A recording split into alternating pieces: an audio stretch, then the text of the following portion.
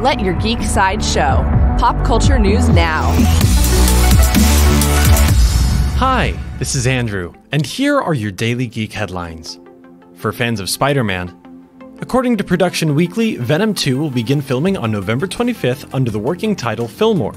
Tom Hardy will reprise his role as Eddie Brock in Venom, and Andy Serkis will direct the film.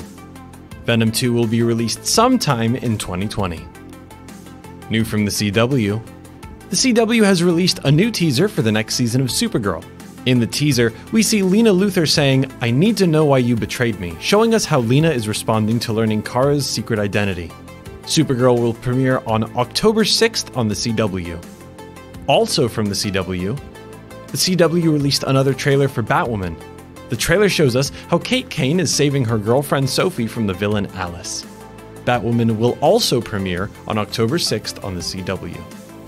For fans of Stephen King, Alexander Skarsgård has been cast in CBS's upcoming Stephen King adaptation. Skarsgård will play the villainous character Randall Flagg, also known as the Dark Man, the pure embodiment of evil. There is no further news about CBS's adaptation of Stephen King's novel The Stand at this time.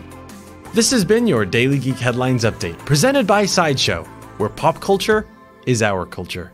For even more ad-free pop culture news and content, visit sideshow.com/geek.